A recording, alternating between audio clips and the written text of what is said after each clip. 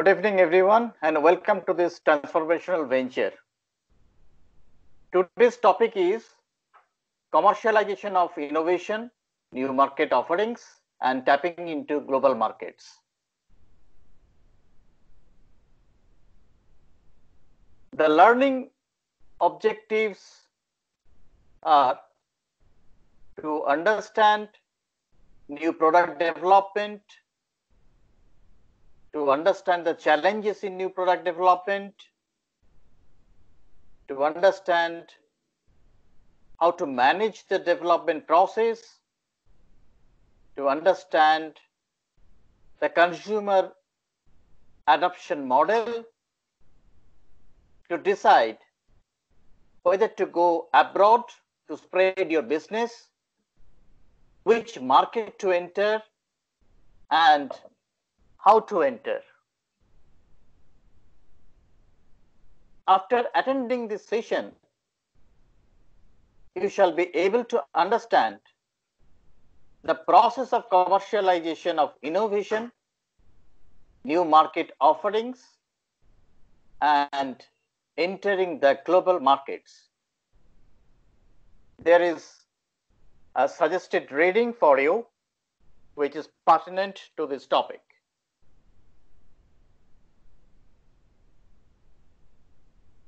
We should start with the challenges in new product introduction.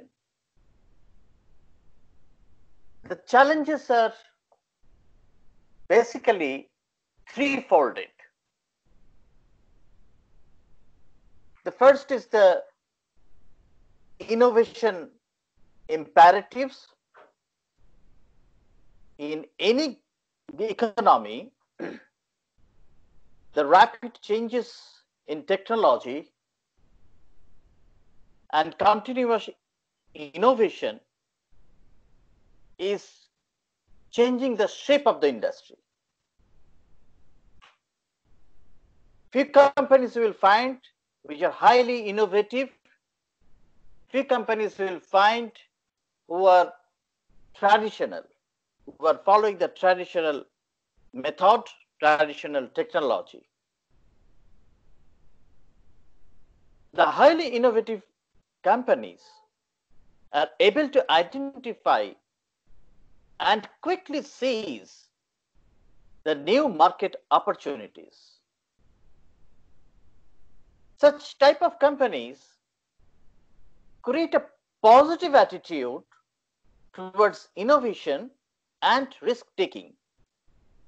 Also, routinizing the innovation process, practice teamwork, and allow their people to experiment and even fail.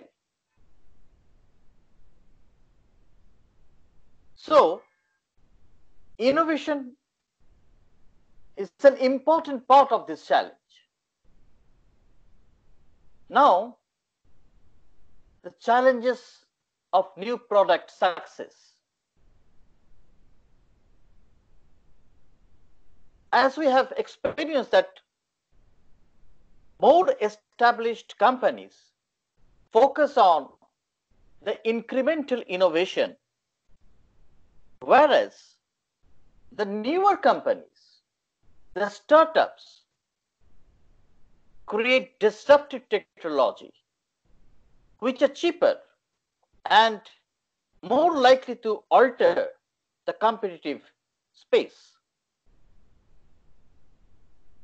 There are few other types which I will discuss later. So this was the second part of my challenge. Also, we should focus on the new product failures. The failures will actually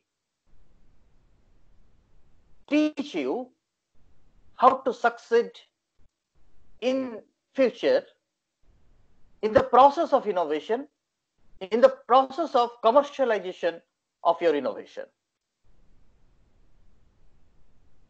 There are many setbacks in actual when you will go for new product development and commercialization of new product. I'd like to mention a few, starting from shortage of important ideas in certain areas. There may be few ways left to improve some basic products like detergent or steel. But companies are trying to add enzymes in detergent. So that becomes, to some extent, a biotech product.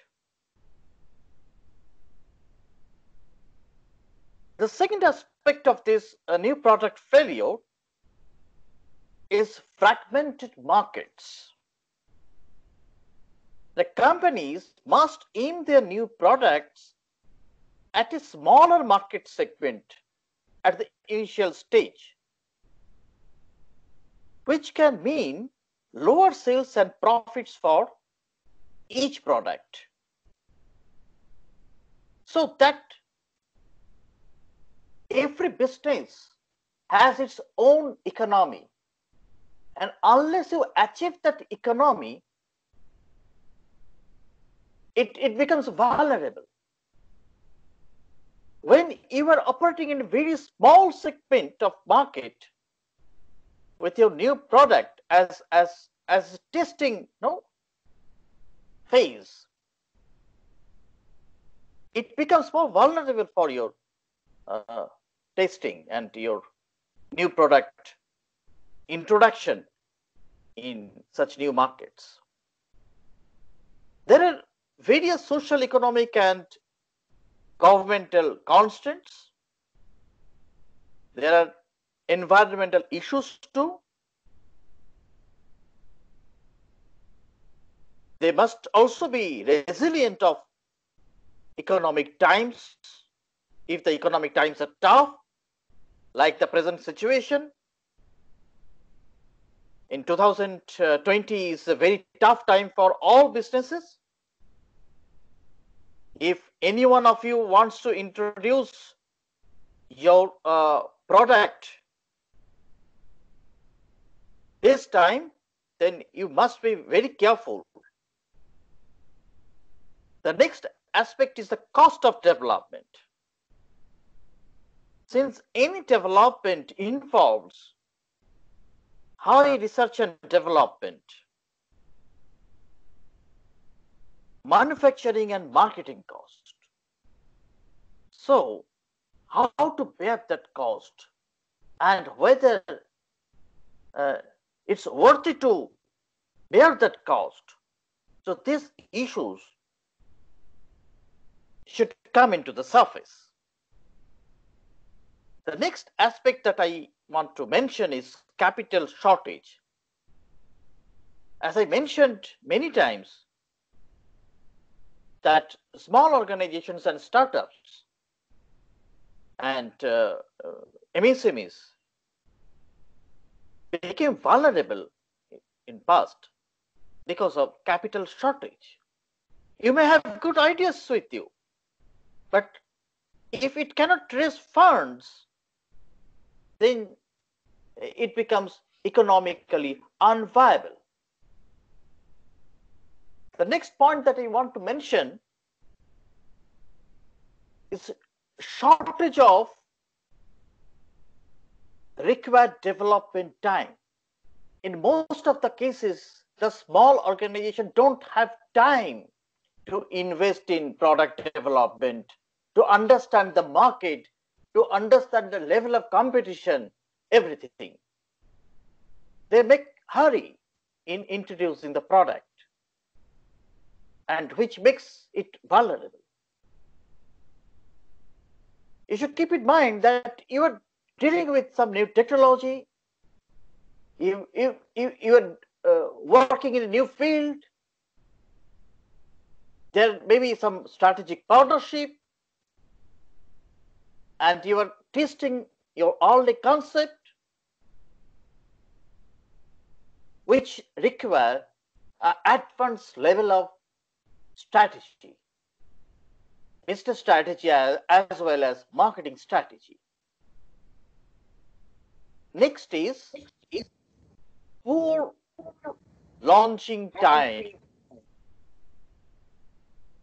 New products are sometimes launched after the category has already taken off, or when there are still insufficient interest. You may be nurturing your idea for a long time, say for 3 years or 5 years, and now the stage has come to introduce that product in the market. But you have to be very careful. You have to observe, you have to know whether sorry, the market is ready to accept it, whether your idea is still new and alive in the market or not, or if already there is a new competitor in the market with same kind of concept or not. So launching time is very important. Next is the shorter product life cycle. Everything has a product life cycle, which starts from early stage, goes to the peak, which is the saturation point, and declines.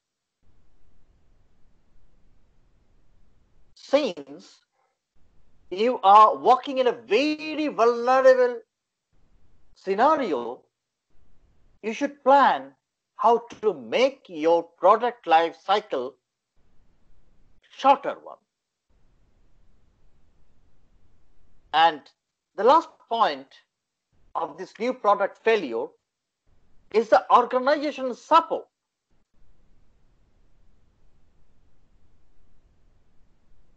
The most problem that most startup firms face, that the founders has to work alone. There is no proper organization structure. There is no proper manning. There is no proper organizational support system because of lack of money, lack of capital, and the uncertainty in the entire project. But when you are introducing a new product, then you should be ready with the competition. And your competitors are very powerful. They can kick you off at any point of time because they are the market leaders. So at the early stage, you should plan how you will sustain in the market at least for some time to show your presence. So these are the new product failures from where we learn a lot. These points I have already shared. I have in my earlier sessions. I always emphasize for CVP business model, that is customer value proposition business model, where you target your customer, you set what jobs to be done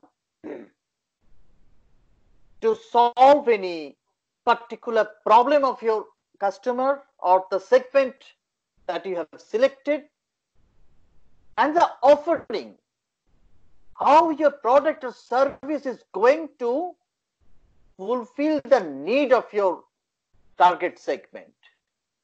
So that makes a comprehensive work for this customer value proposition. There are three different aspects which is interlinked with this customer value proposition model. It starts from profit equation, because you have to, the purpose of the business is, the primary focus is to earn profit. So there should be a strong revenue model, there should be a competitive cost structure, there should be a good margin model, and the resources velocity. Key resources include people, technology itself, the resources, the equipments, information, channels, partnership, alliances, everything, and the brand.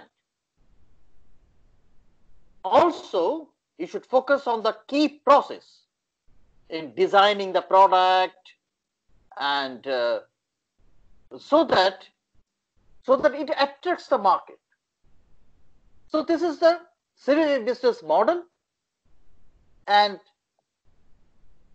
the process of your business starts to make this CVP business model more and more stronger, so that it becomes competitive in the market. It makes you competitive in the market. Next, you have to, when you go for implementing the CVP business model, in reality, you should think of solving these 5 questions. Question number 1 is how to explore market opportunities and to create customer value. How to choose value in a competitive dynamics, crafting your brand positioning, and creating brand equity. The third question is how to design value by setting product and pricing strategy. Fourth question is how to deliver value by designing an integrated marketing channel. And the fifth question is how to communicate the value. So these are the 5 basic questions that you have to solve to implement your CVP based business model in practice. I discussed it many times that when you will go for any kind of technology innovation, you should align it with the market condition based on whether it is a new market or whether it is an existing market, whether it is a new technology or an existing technology. In my earlier slide, I was discussing that new companies always go for the disruptive innovation, where the technology is new, but there is an existing market which is very easy for them to penetrate. Whereas the existing companies prefer to go for incremental innovation or architectural innovation. The difference between incremental innovation and architectural innovation is that in the incremental innovation, it's the technology is existing, the market is also existing, you are giving some kind of value, adding some kind of value to your existing technology to sustain in the market. and almost all major companies for their all major brands follow this incremental innovation. Small development, small value adding to their product to sustain, to capture that market, to sustain in the market. And in the architectural innovation, companies prefer to replicate their existing technology and what they have learned from the existing market in new market. So it's a kind of replicative model in the new market. So this three is very clear: the disruptive technology, disruptive innovation, where both the technology, is new, you are innovating something very new, and you are introducing it in the existing market, where the market is ready to accept your product. But this radical innovation, if you can really do something in this radical innovation, that makes the a change. Now the mobile phone changed everything. So introduction of mobile phone itself is radical innovation. But iPhone is the example of disruptive innovation, where the market for mobile phone was already there, but they introduced new technology, which was a disruptive technology in the existing mobile market. So when you will go for marketing your innovative ideas, you should link your innovation with the market condition. Also, I discussed it when I discussed strategy, formulation of strategy. There are different markets based on their size and the level of competition.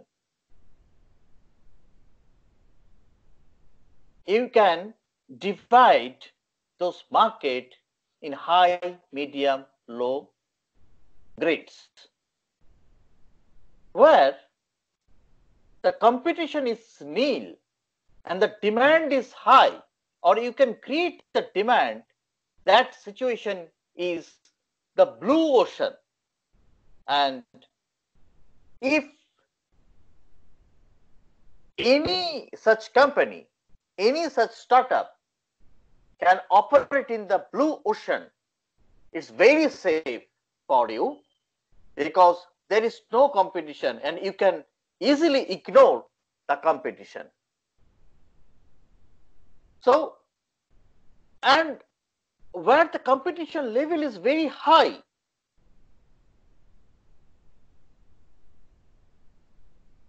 but the demand is low or medium, you should never try to penetrate in those markets. So assess the market size, assess the level of competition before you penetrate. I also discussed the Porter's 5 forces. You should know the threat of entry, the bargaining power of both supplier on the one side, buyer on the other side, threat of the substitutes, and the industry rivalry. All this is a basic thing that you should know, you should learn, you should prepare yourself before jumping into the market.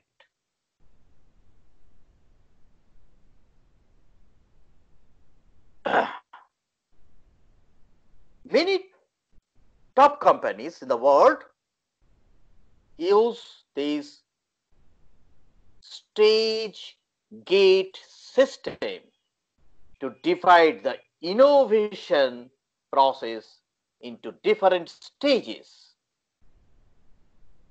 Also with a gate or a checkpoint, at the end of each. Now, look at this chart. The first step is idea generation. Now, the question is the idea worth considering? If your answer is yes, then you go for idea screening. But if you see that your idea is doesn't have any worth, then drop it. In the second stage, the idea screening, the question comes, is the product idea compatible with company's objectives, its strengths and resources? Do you have those resources with you? If no, drop it. If yes, go for the next level, which is concept development and testing. You have some idea, but before commercializing it, you should go for testing. Now the question comes, can we find a good concept consumers say they would try? If no, drop it. If yes, go for the next level, which is marketing strategy development. The question is, can we find a cost-effective, affordable marketing strategy, which is the key in present situation? If it is no, drop it. If it is yes, go for the next level, business analysis. This business analysis we have already learned. I am not going into details, but the question comes, will this product meet our profit goals? If it is no, then drop it. If it is yes, then go for the next stage, sixth stage, product development. Have you got a technically and commercially sound product? If the answer is no, drop it. If the answer is yes, go for the seventh stage, market testing. Question comes, have product sales met the expectations? If the answer is no, send the idea back for product development. And after that, if the answer is no, drop it. Otherwise, go for commercialization, which is the last step. Here also you will have to face a very critical question. Are product sales meeting the expectations? If no, modify the plan or the marketing program. If it is yes, then make your future plans. So this is actually a good framework of your decision process. Every stage has exit gate. Every stage. So before putting money into it, at every stage, we have to assess. You have to assess your project and you have to take a decision. So it's very important thing. And from this discussion, it is clear that it may be beyond the knowledge, beyond the expertise of a startup firm, of an entrepreneur. So in each and every stage, you need the support of professional, you need the support of a mentor to make it viable.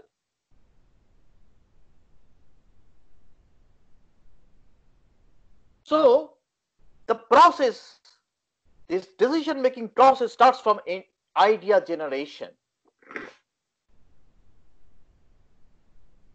Now, searching for idea itself is a big job. Some marketing experts believe the greatest opportunities and highest leverage with new products are found by uncovering the best possible set of unmet customer needs or the technological innovation.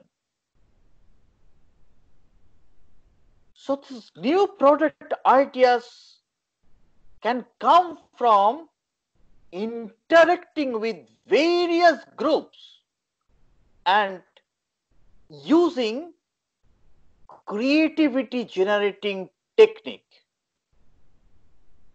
In many cases, we can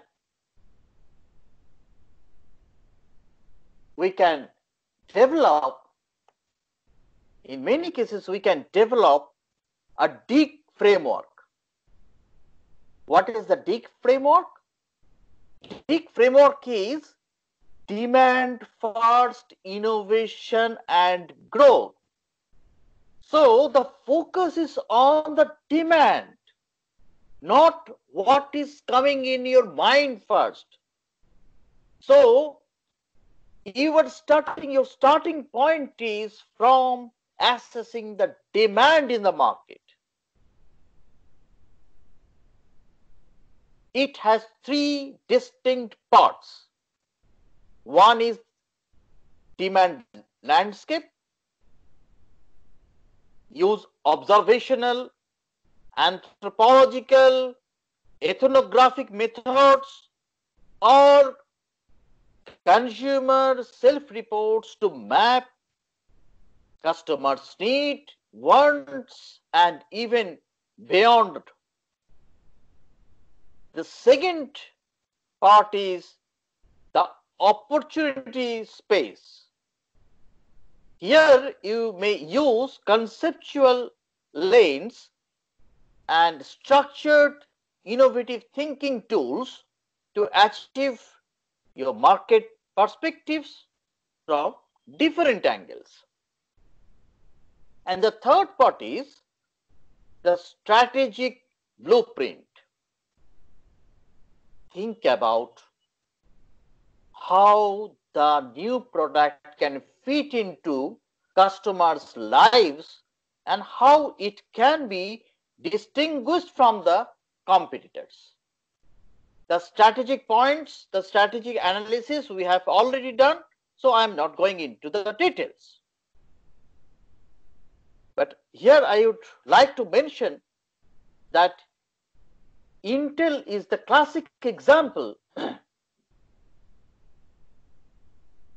who tried to commercialize their innovation in a very highly competitive market with the fertile opportunity of microprocessor. So market was there. They brought the disruption in the market with more fertile opportunities with their microprocessors, and they made it. So apply this DIG framework. You start from the demand.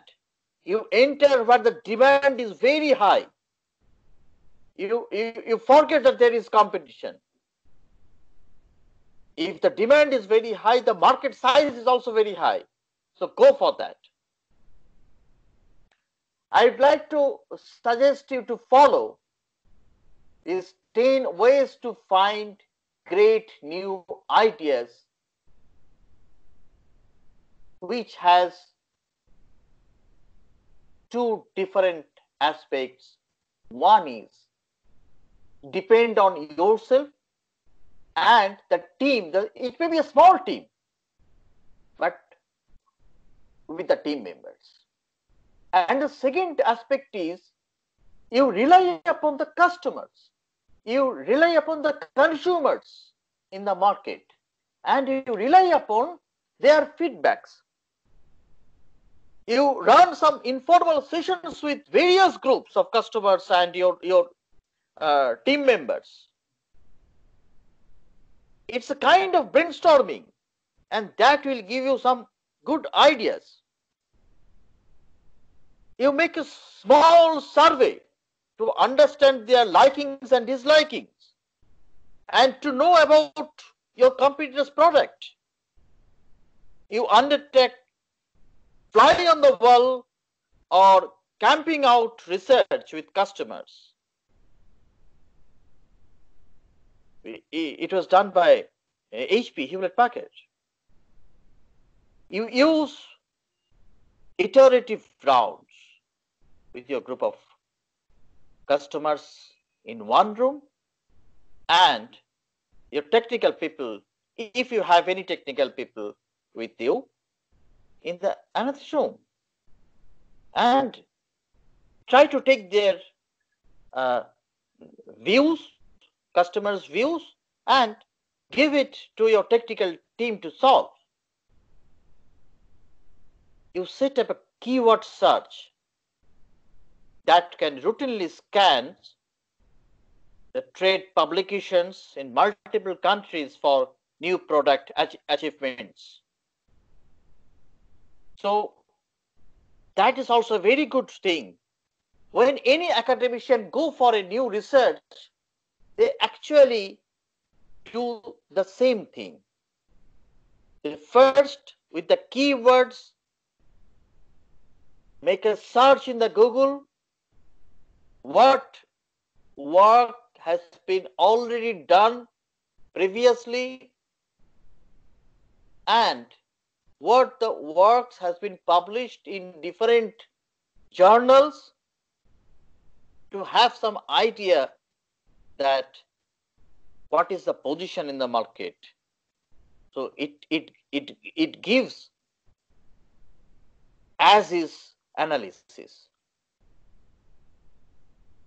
You take part in trade shows to understand what kind of new products are coming in the market and how they are superior or inferior from your own ideas. If you have your technical marketing team with you, make a visit to your supplier's lab to understand what new you can do. So everything, all the efforts can build a vault for your ideas, and you should not only one idea, you should work with multiple ideas, because you do not know which idea will actually click in the market. So you should go for multiple choices.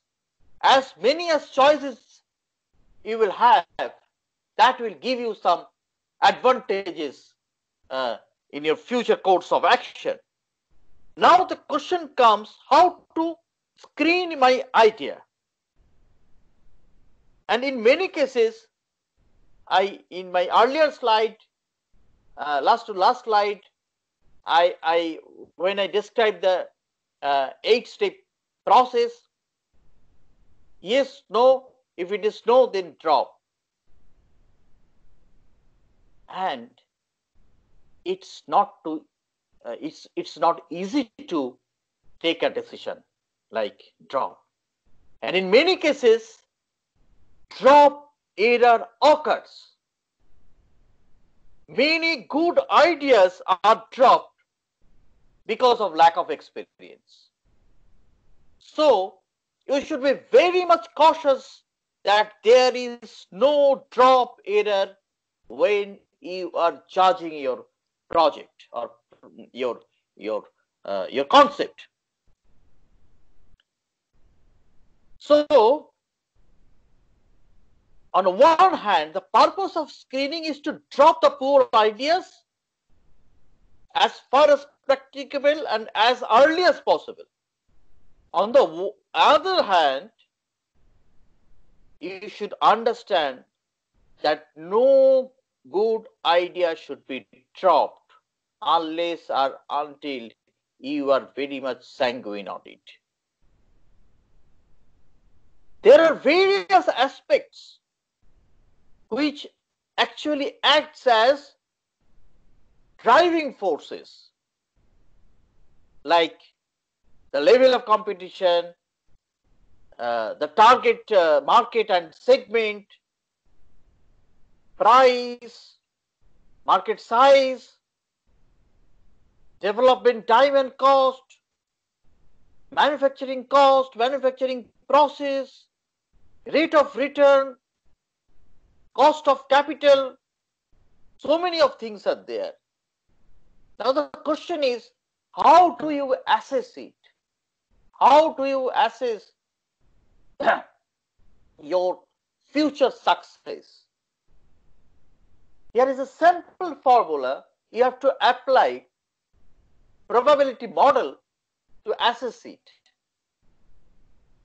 You have to assess the overall probability of success by multiplying probability of technical completion, probability of commercialization given the technical completion, and probability of economic success given the commercialization.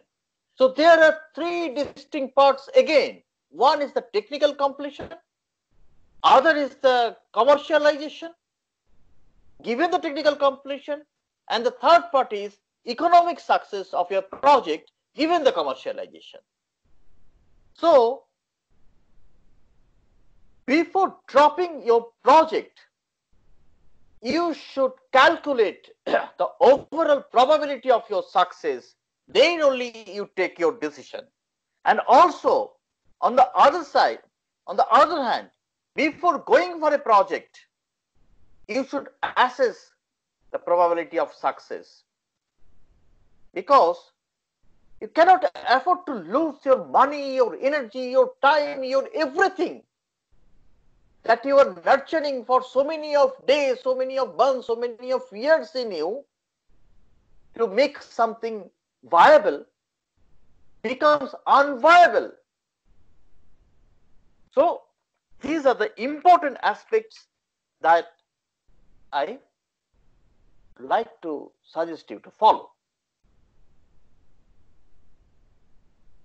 Here a small thing I would request you: take a decision whether to make the product or to buy or to outsource. So on one hand, you can produce your product by taking the risk and challenges of manufacturing process, and on the other side, you can outsource and take it done from any of your vendors. But taking any decision on this is not very simple, because there are various economic and non-economic factors that has great influence on such decisions. If your technology is very critical, and if the vendor is not good enough to produce that, then you may not depend on him for outsourcing. There may be risk of duplicating risk of imitating your product or the concept if you outsource, because there is a less confidentiality factor. So all such things you have to keep it in your mind before you decide whether you will produce it or you will outsource it.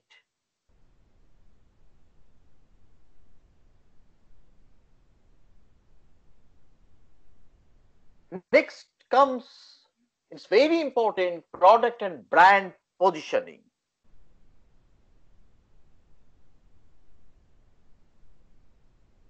There may be various alternative ideas and you should generate more than one idea,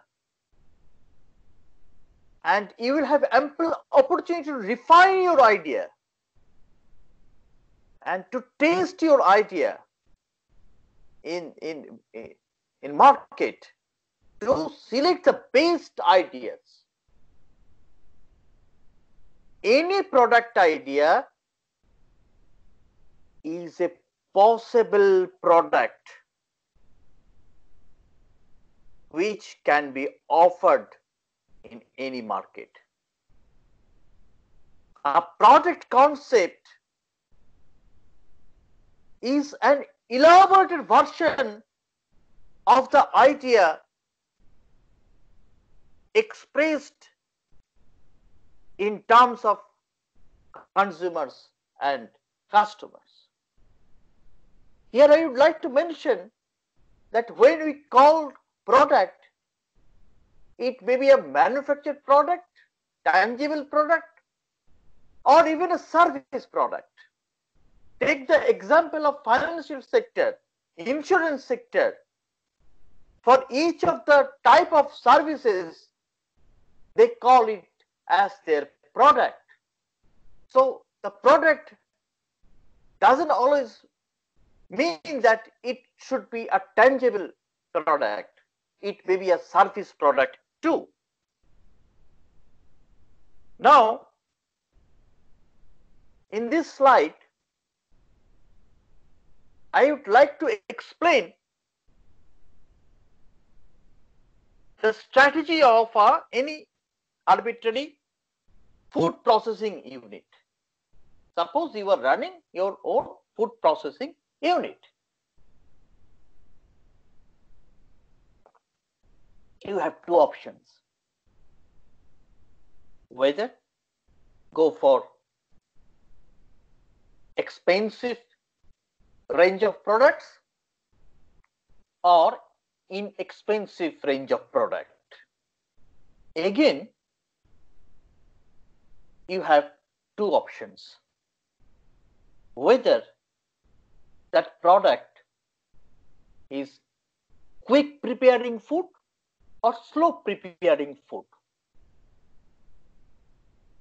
So this gives a different dimension of your thinking, and it makes the 2x2 matrix where you can put all your product ideas.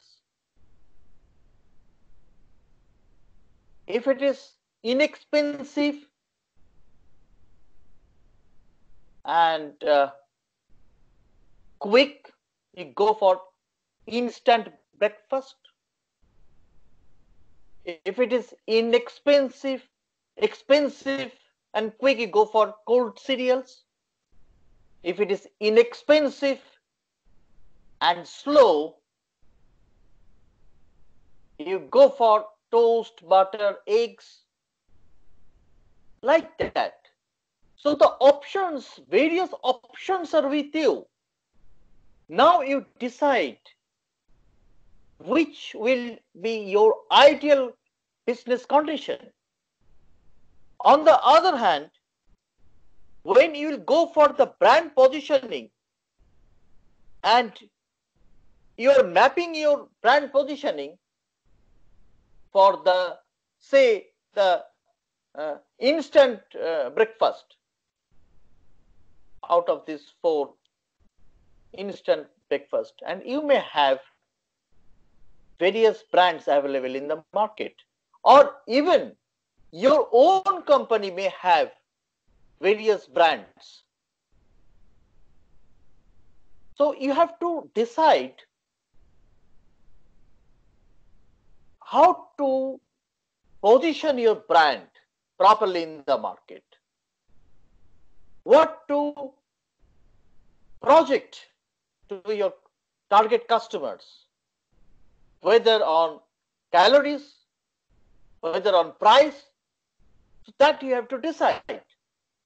So when you will go for brand positioning map, preparing the brand positioning map, you should divide your target segments, market segments, and you put a position of your entire product range.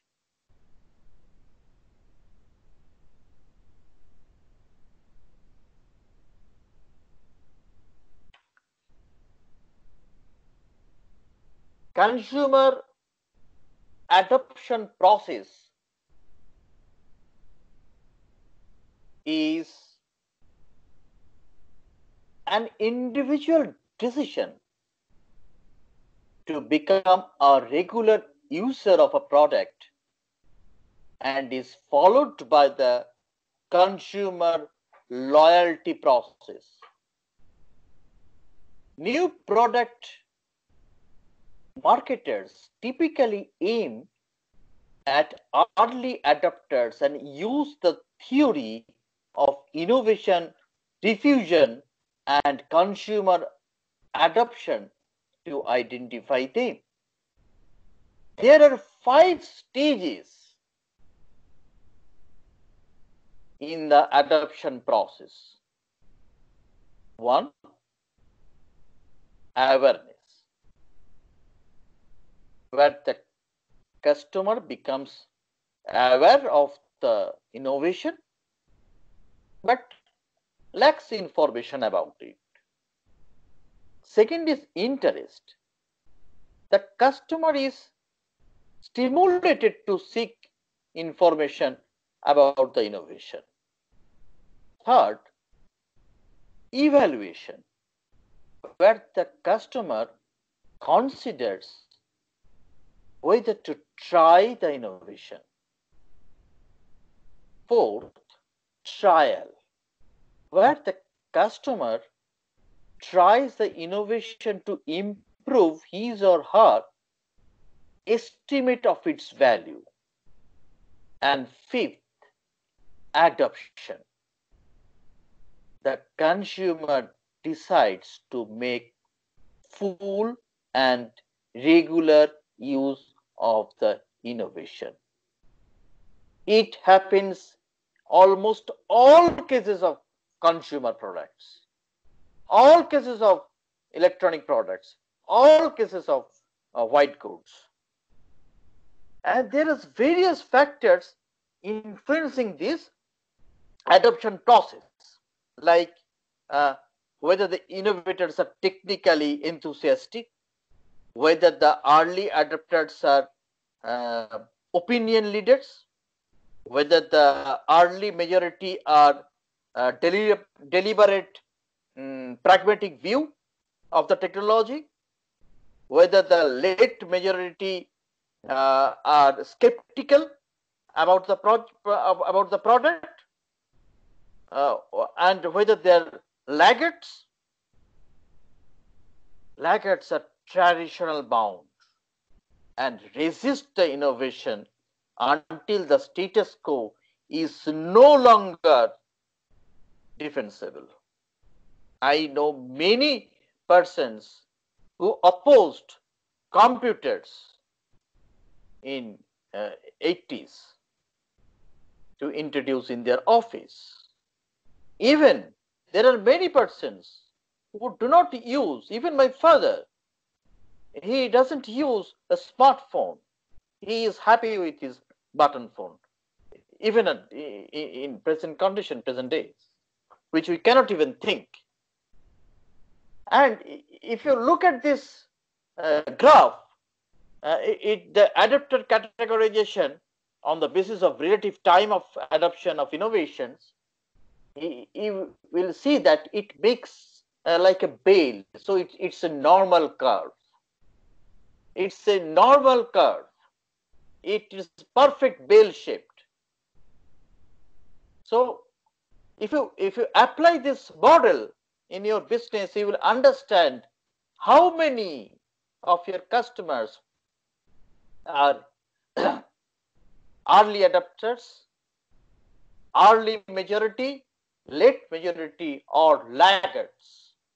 So that view, that entire picture will be clear before you do something.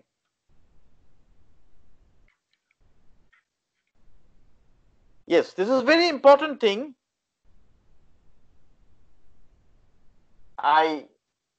Many times I emphasized to go for global marketing, to go for global. It's actually has become the policy of the government to go global with your product, with your service, whatever you have.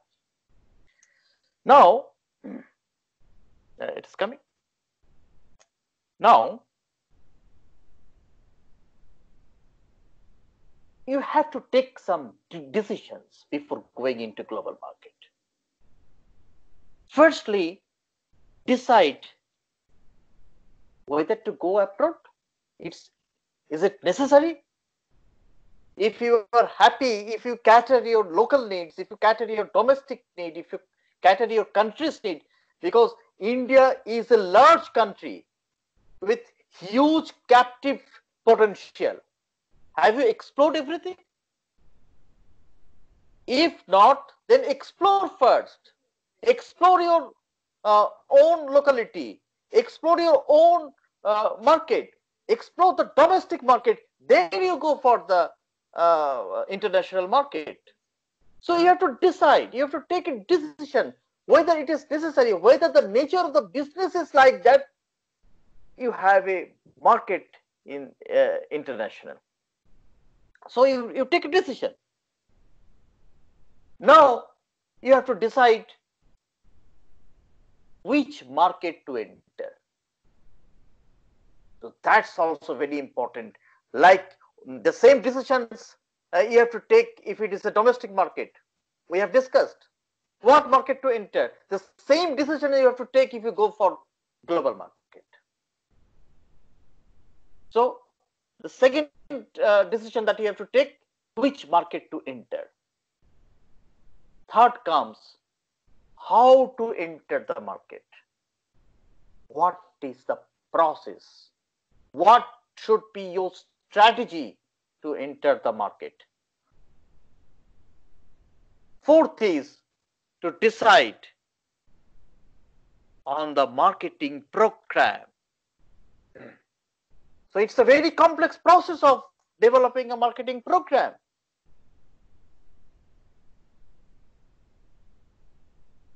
You have to design it. You have to design your marketing program. And you have to decide. Finally, you have to decide on the marketing organization, because it's beyond your control. As an individual or a small startup, a small business, it's quite impossible for you to manage an international market where the competition is much more tougher, which you are facing now in your domestic market condition. So, form a team, form a structured organization solely for the purpose of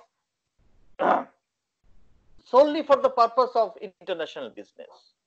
Then only you go for it. Also, I would like to mention various risks, and you have to give you must give proper weightage to several risk factors. which are you might not understand the foreign preference and could fail to offer a competitively attractive product. Make a note of it. Second, you might not understand the foreign country's business culture. Third, you might not underestimate foreign regulations. You might underestimate foreign regulations and incur some unexpected cost in future. You might lack managers with international experience. The foreign country might change its commercial laws, devalue its currency, or undergo a political revolution and expropriate foreign property.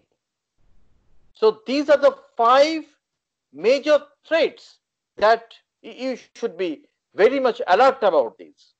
So one is the foreign preferences. Second is their culture. Third is the regulatory framework. Fourth is experienced manager to deal with the international business. And fifth one is the foreign commercial laws. Some companies don't act until events thrust them into the international arena. This internationalization process typically has 4 aspects and 4 stages rather. One is where there is no regular export activities. Second is export via independent representatives who are called agents. Third is establishment of one or more sales subsidiaries. And fourth one is establishment of production facilities abroad. Now we have to take a decision on this also.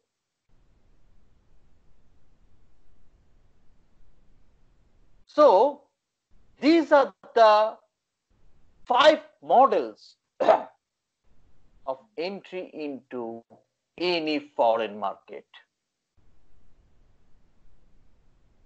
You assess commitment, risk, your control, and the profit potential. These 4 aspects you do first. Then you decide whether you can go for any indirect exporting, like you act as a middleman and say the product is coming from Europe and you are sending it to say in Bangladesh. Or the second level, direct exporting. Third, licensing. Fourth, joint ventures. And fifth, the ultimate stage is direct investment. So you are not in a position to go for the direct investment now, because you don't have that capacity, you don't have that size, you don't have that scale. But you can explore these initial stages of, say, indirect exporting, direct exporting, licensing, even the joint ventures. So explore these. But again, there are some cautions for you. You should have an international business department or division. You should have overseas control, and your overseas sales representatives should be very intelligent to deal with any situation, and you should be fully aware of the international laws, the country's regulations where you are going to operate, and everything before you put your resource into the foreign operations.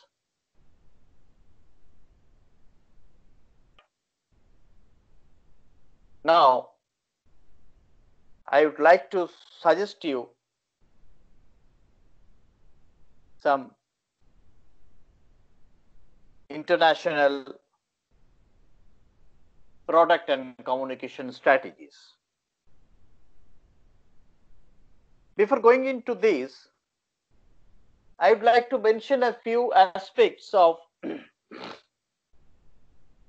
deciding on the marketing program which we have mentioned earlier. You should understand properly the global similarities and differences of the products. So whatever product or service you offer to any foreign country, you should assess how many global similarities, similar products are available in that market, and what are the points of differences. There may be some common product, there may be some products which are similar to your product, but there may be differences in features. So there should be a distinct analysis of this.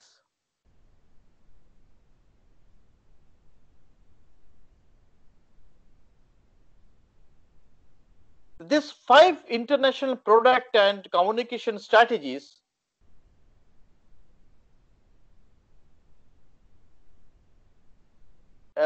these are required steps, because product adaptation alters the product to meet local conditions or preferences. Flexibility is important in such case, and this flexible manufacturing makes it easier to do so on several levels. So you can produce a regional version of your product or service. You can produce a country specific version of your product or service.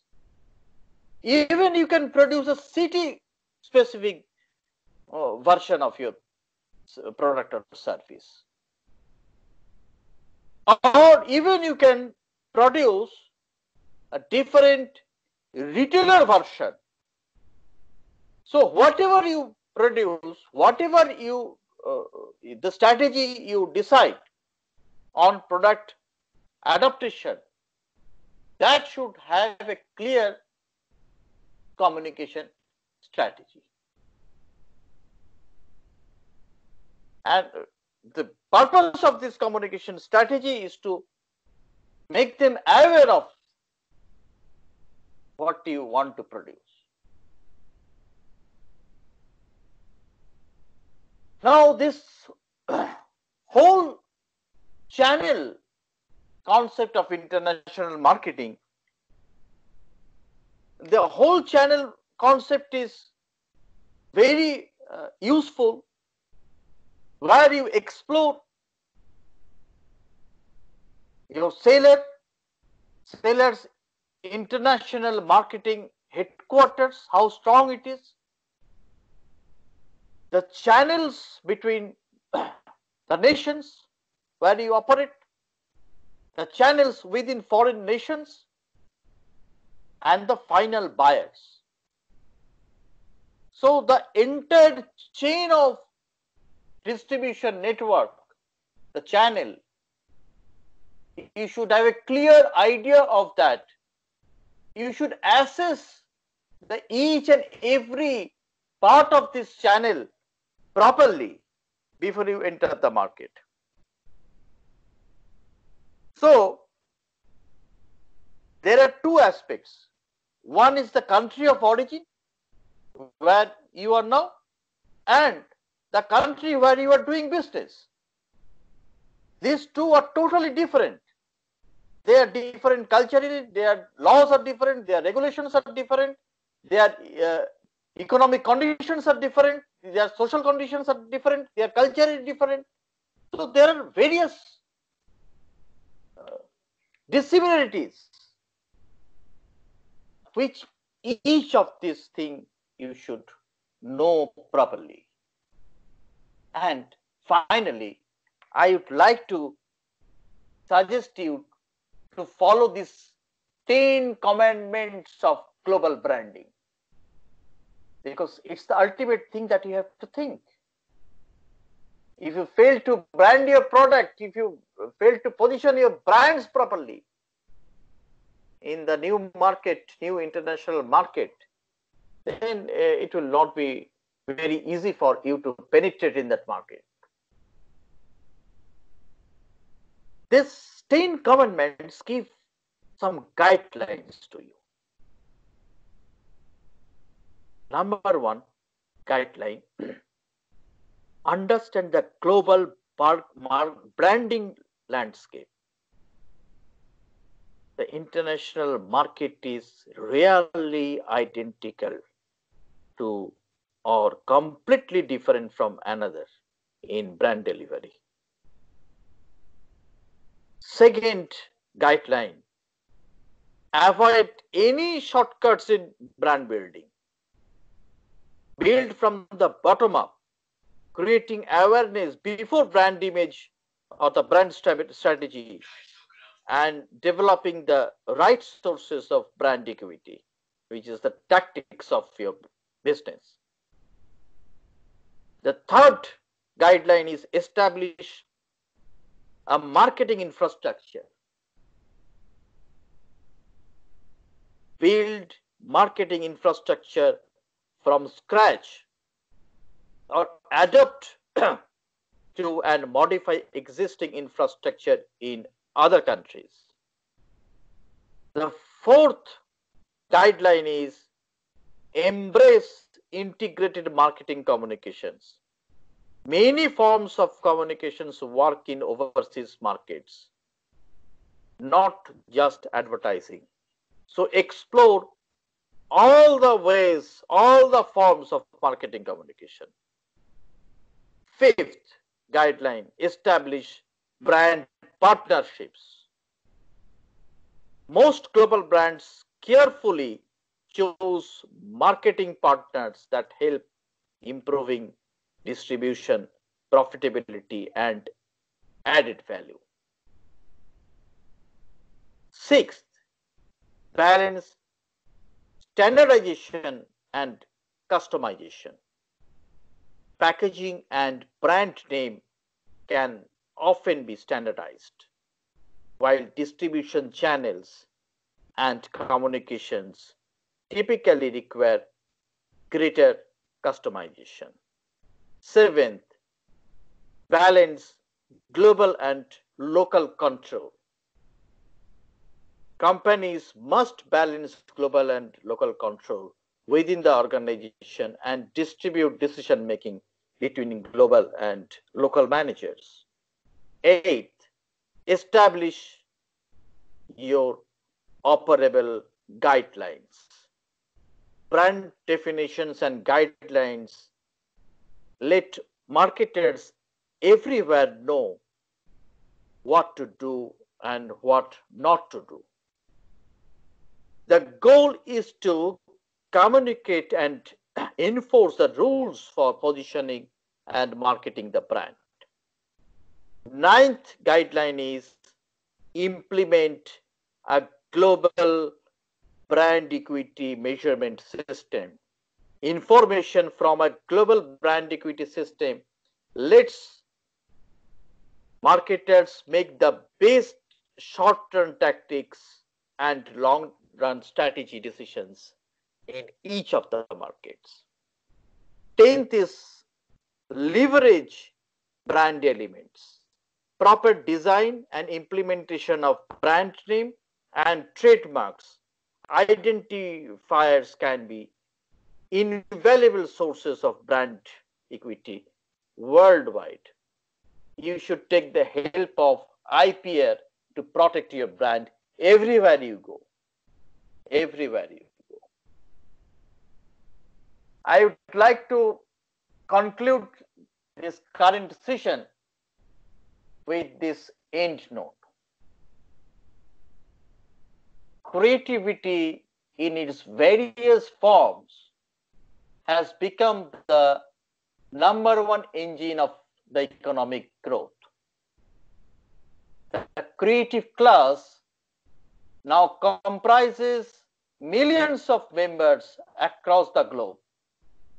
The creative professionals in financial services, healthcare, high-tech, pharmaceuticals, media, and entertainment act as agents of change,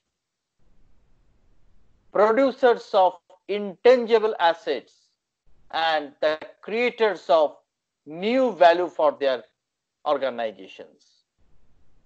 Creative and innovative designs are not only associated with an iPhone or a Toyota car, but are rapidly moving from posters to toasters to include processes, systems, and organizations. So it's not about a very high-tech product that we often think of.